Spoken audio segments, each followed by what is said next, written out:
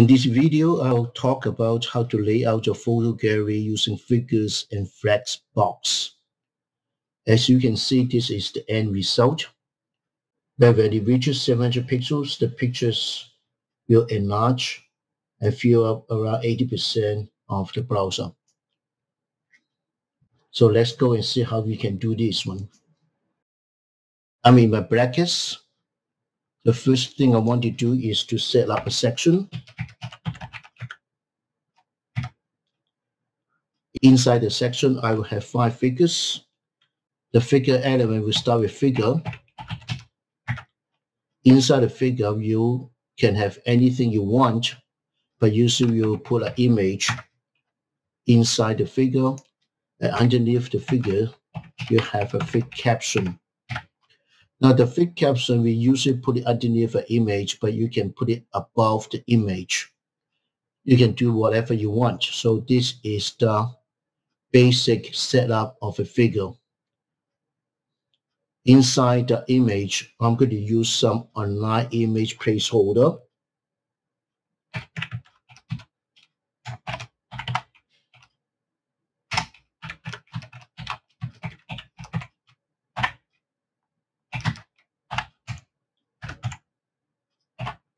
I'll give a width of 200 and a height of 300. Save. Now in the browser, you see this is the picture. I'm going to copy this 4 times.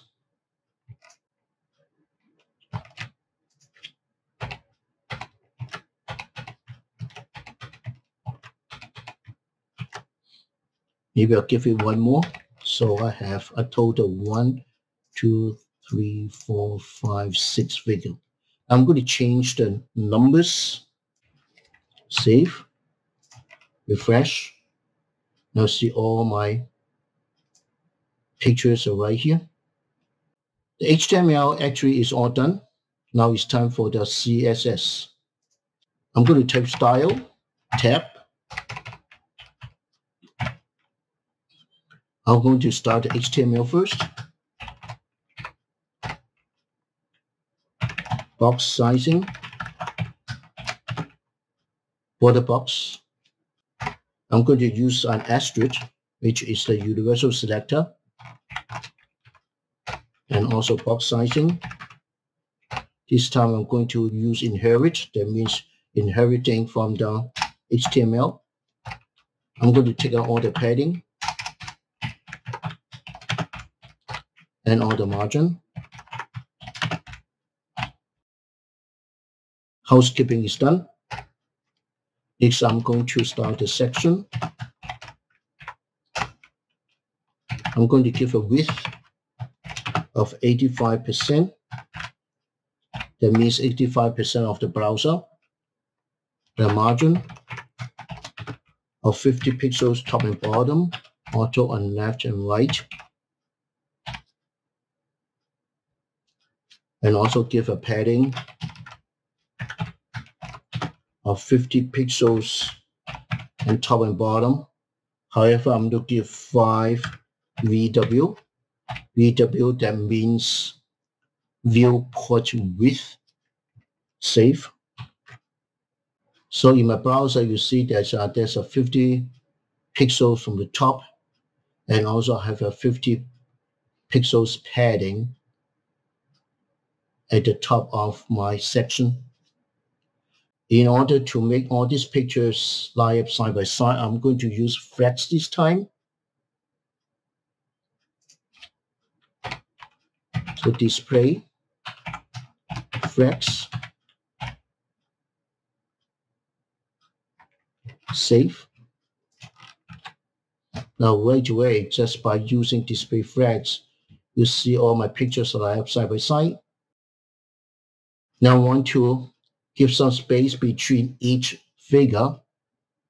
I'm going to give a justify content. I have 5 options. This time I'm going to choose space around. That means space out each figure. Now see that? You space out each figure. but it's not working yet when I am decreasing the width on my browser. So the next one I have to do is called flex web. I'll say web. That means when the browser is not wide enough to accommodate all the figures, it will wrap the figures to a second row.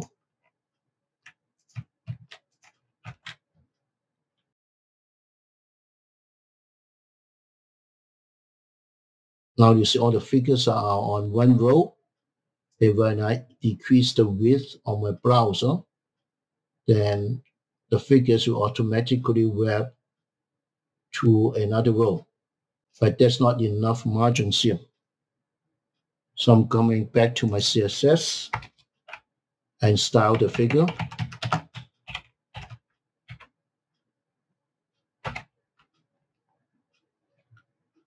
I will give a new margin, 20 pixels at the top and bottom, 10 pixels on the left and right. So right away, you see all the margins. So when I squeeze the browser, you see all the margins between the figures. Now it's time to do the fig caption. I'm going to put some text inside the fig caption. So I'll say photo, description. I'm going to copy these and put it inside each fig caption. Save and refresh my browser. Now see the fig caption underneath each picture. So this is time to style the fig caption.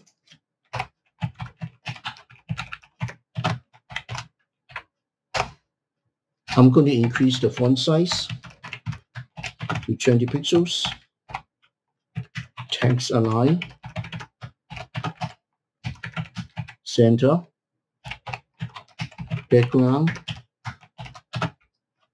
Pound to 0B to 88.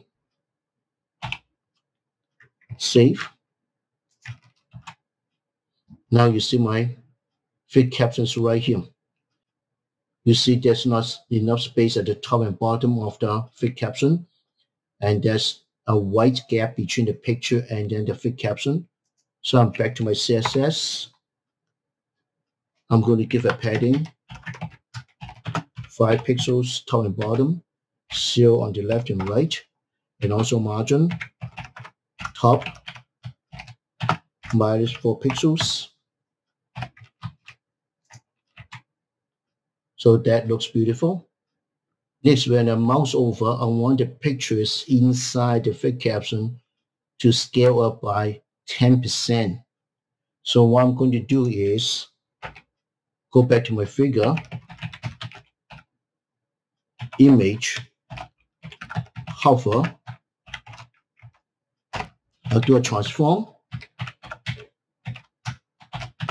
scale, 1.1, that means 10%.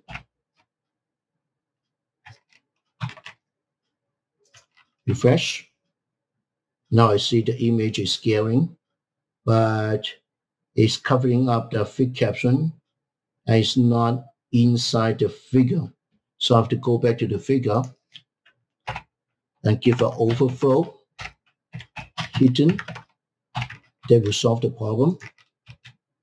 I don't like the way that it's working right now because it's covering up the description. The way to solve this problem is to give a transform origin. So back to my CSS, transform origin. Of course, it's center for the X, at bottom for the Y. See, the pictures are enlarging to the top and is using the center bottom point as a transform origin. I'm going to change the width of my browser, see how it works. So it's working very good. Only right around here, I want the picture to enlarge, kind of fill up the whole width of my browser. So the way to do it is to give a media query Let's add media, max width, 700 pixels. So what will happen if I reach 700 pixels? That's what the media query is all about. But first, I have to go back to the figure. I have to give a flex 0, 1, and auto. Now the first 0 is the flex grow. That means how large it's going to expand. And the second figure is the shrink. That means how small it's going to shrink. And this is the auto size. Now in my browser, you see that it looks beautiful. But if I come back to my CSS and change the 0 to 1, let's see what's going to happen. Now see what happened here. You see the fig caption is extending all the way to the right because this is the whole width of the figure. So in order to have the picture fill up the whole figure, I have to come back to my CSS and type figure image width 100%, save. Now you see the images are enlarged to fill up the second row. I don't like the fact that the pictures will enlarge on the second row. So I'm coming back to my CSS and change the flex grow back to 0, save. So all the figures will have the same size even though it wraps to the second row. When it gets to around 700 pixels, I want the picture to fill up most of the browser. So that's why I have a media. Right here, I will type figure and flex 1, 1, auto, save. Right away, it's working. Let's take a look at our final product one more time. So when I mouse over, the pictures will increase 10% inside the figure. When I decrease the width of my browser, the pictures will wrap to the second row. When it gets to 700 pixels, it will change to one figure on one row and fill up around 80% of the browser. The last thing to do is to add a transition to the transform. So I'm back to my hover and give a transition, transform, 1 second ease, save.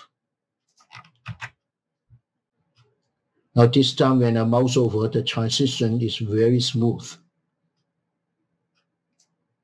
So this is how you lay out a photo gallery using figure and flexbox.